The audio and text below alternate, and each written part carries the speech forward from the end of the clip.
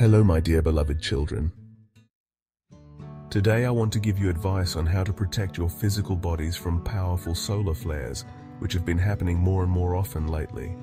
Unfortunately, even those of you who maintain your vibrations at the proper level are not yet able to perceive the energies of such high vibrations without some, even minor damage to yourself.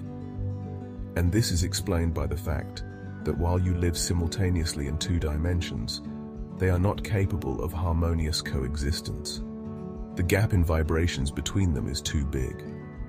As you already know, first of all, your consciousness moves into a new high vibration space, disembodied, and therefore more flexible. As for your physical body, which is a dense structure, it requires a long period of getting used to new energies which, although they have a beneficial effect on it, are nevertheless not capable of quickly transforming it into a light crystalline one. And if until now, high vibration energies have been coming to Earth in measured doses so as not to harm people, now this process is accelerating, as a result of which only those people whose vibrations are as close to them as possible will be able to receive these energies. But first, I want to tell you how you can tell if your health is changing because of solar flares, and not for any personal reasons.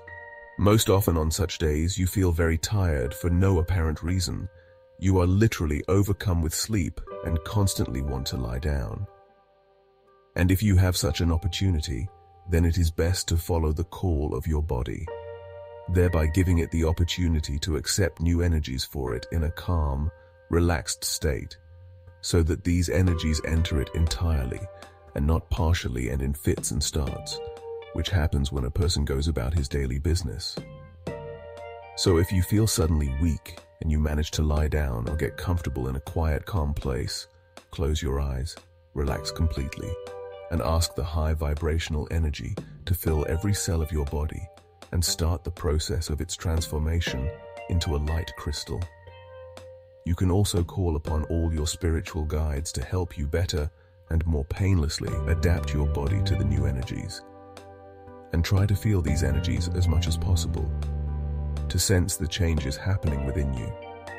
In other words, use every opportunity to accept high vibration energies consciously, which will significantly speed up the process of your adaptation to them.